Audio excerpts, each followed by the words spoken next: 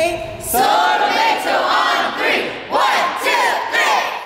Sorbetto!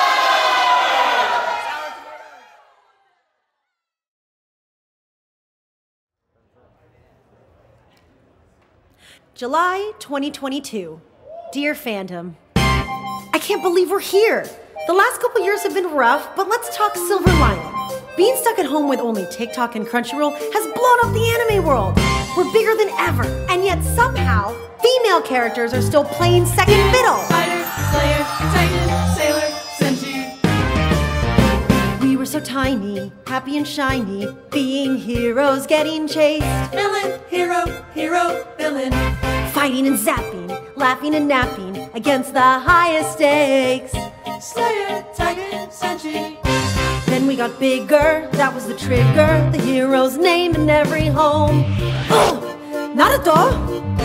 Welcome to our place, welcome to our space, this is the battle zone. Hold your breath and count the days, they're coming for us soon. You're trapped! Rewatching all our episodes till new seasons in June.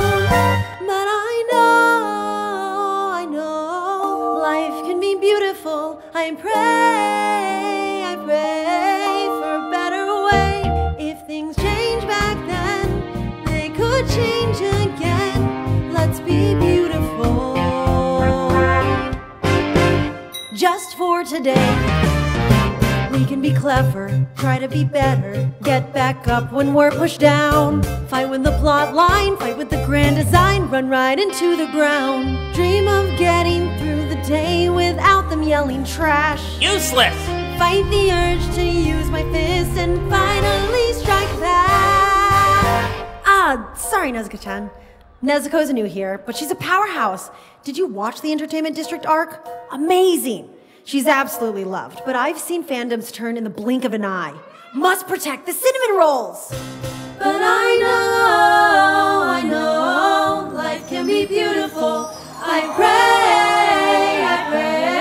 for a better way. We were kind before, we can be kind once more. We can be beautiful. Hey Usagi. Hey! That's Usagi, aka Sailor Moon, aka probably the most popular and well-liked female character out there. She's loyal to her friends, easy to get along with, and I've watched this girl literally vaporize her enemies at the end of almost every episode, which kind of just makes her more popular, justifiably. Wanna hang out later? Sure. And of course, that's Mikasa.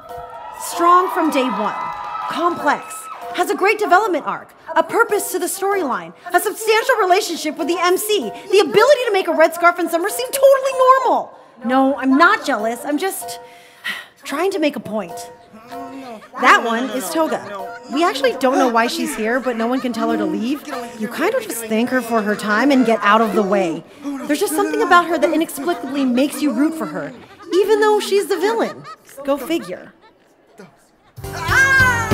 And then there's me, the Kunoichi everyone loves to hate.